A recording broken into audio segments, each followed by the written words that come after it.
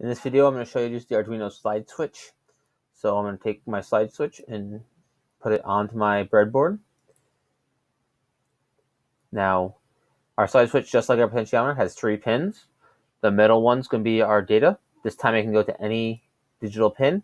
I'm going to hook it up to pin 4, or actually I'm going to go to pin 7. I'm going to make that a purple wire.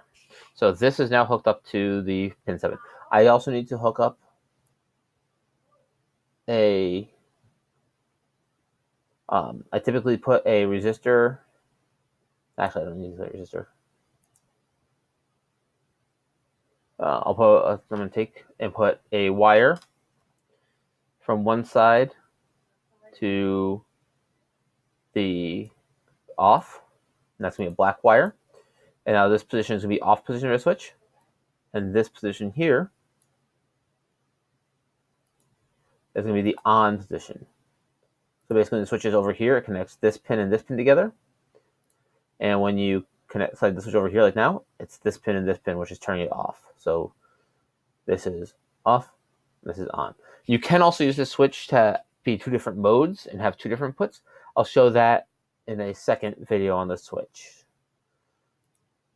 In fact, so I'll make this 1.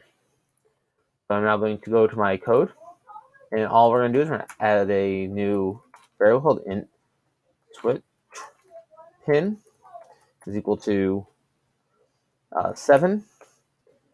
We're going to add a pinMode switch pin input,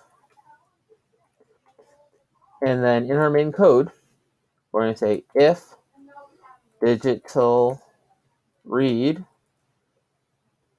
switchPin counts,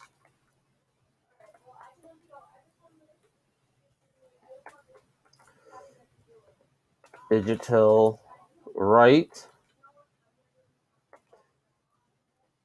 ledPin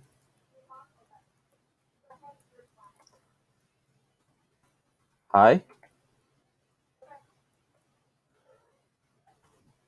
else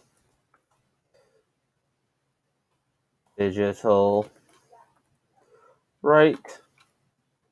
LED in low. We'll close that off. Now when I start simulation, the LED will be off, but when I click the switch, it's going to turn on. When I click again, it'll turn off. There is a delay, but that's only because our simulator is running fairly slow. So I click it off, and it'll be a fraction of a second while it turns off. So there is our basic slide switch.